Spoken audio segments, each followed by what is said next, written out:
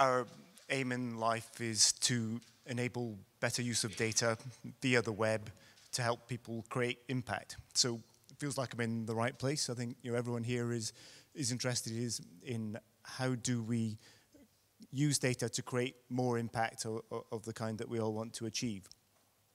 So what we actually do to make our small contribution to this big problem is we make a software product, and we provide that together with some services, mostly to public sector organizations who want to share some data, generally openly licensed non-personal data, via the web to the kind of people that want to use it. And of course, there's no point in them spending their money and effort in doing that unless people actively use it. And the kind of uses we're thinking of are essentially various kinds of enabling better informed decision making. So a lot of that in the examples that we were working with is around the public sector and sort of optimization of public services or evaluating of policy, that kind of thing. But whether it's public sector or private or third sector or community groups or whatever, generally what people are trying to do is they're trying to work out how best to spend their money and effort to achieve some particular goal.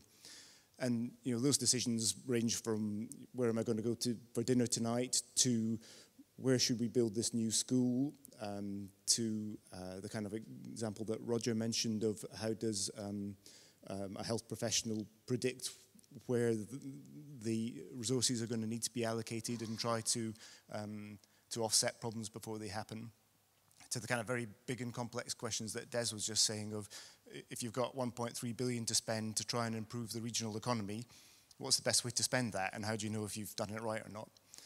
So I think the important thing about that impact creation is that there are an uncountable number of different kinds of impact that you might want to create, and all of the interesting and important problems are very complicated and generally require data from lots of different sources collected in different ways. So I think the way that we try and think about this challenge is that before someone creates a positive impact, so deciding what's the best medical treatment for some kind of condition, or what's the best way to run our education system, before you get to that point, that decision maker has to be informed by some complex analysis by a skilled data analyst. That data analyst needs to get hold of their data and to understand what it means. That data needs to have been collected and processed and managed by someone. So we're kind of going upstream in what is a fairly complicated and supply chain, a kind of value chain, if you like, that has lots of steps. And you only get to the point of creating some impact at the end of it if all of the steps in that value chain exist and are well supported. So I think where we face big challenges at the moment, we've got massive opportunities, but also we're not achieving those opportunities as quickly as we might. So one is just a kind of, there aren't enough good data analysts around. So it was great to hear what Jill was just saying about the work of the data lab to try and, kind of almost creating a new profession of data scientists that is bringing together some traditional data analysis skills with working with different kinds of data and different ways of delivering data to meet some of these problems. And we definitely need a lot more of them. I mean, I think we see that in our government work, that there's a lot of data there, but it could be used much more effectively if more people working in those organizations had the right skills to exploit it. Some of it's just an awareness problem. They don't know what's possible, but some of it is that there's only a small number of people that do it, and the good ones are always vastly overworked and underfunded and so on. So kind of increasing the size of that profession is a very important thing. But I think the big obstacle for us is that this is really still a cottage industry. That the analysis work that goes into supporting these kind of decisions, you're dealing with generally highly skilled analysts, but if they were cabinet makers, they'd still be going out and chopping down their own trees. Anyone who's actually tried to do this sort of data analysis work know that you spend, I think somebody's quoted a figure of 80% of your time gathering and cleaning the data. And I think our value chain here is crying out for some industrialization. We need some standardization, enable kind of componentization, enable things to be automated, so that the work of the data analyst can be that much more efficient. Because we have, say, thousands of different kinds of problems that need to be solved, and we don't want each of those people to go out into the forest to start chopping down their own trees. The upstream parts of this process can be improved.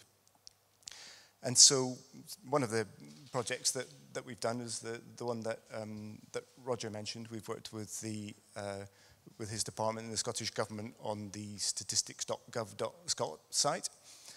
And I think one of the reasons that I think that has gone very well and relatively smoothly is that that Roger's group has responsibility for a wide range of different topics of data. And so we're able to apply a bit of central standardization and good practices to data about health and crime and education and environment and so on. And therefore come up with a data resource which is kind of well integrated with itself, if you like, and covers a broad range of things, and therefore can support, has a lot of standardization built into it, and so can support effective use of that in lots of different ways, and effective combining of data about different topics in a single way. So that's all very well, but say if you look at the kind of broader picture of government, where what if you want to combine that data from Roger's group with stuff from DWP or from local authorities or from businesses?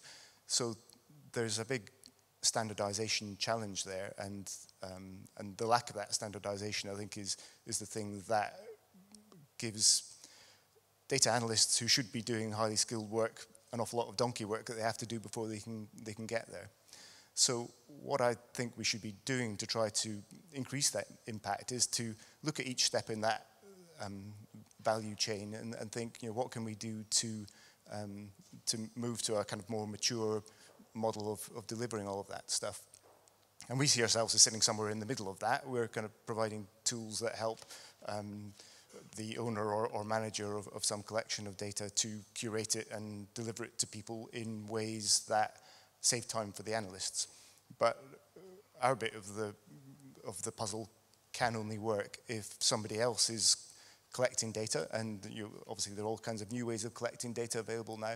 Someone has to collect that and to process that and to document it and to deliver it in a way that is amenable to use. And similarly, our bit of the puzzle is of no use whatsoever unless there are data analysts out there who can take that data and apply it to a problem. And so part of our work is to try to make life easy for data analysts. So I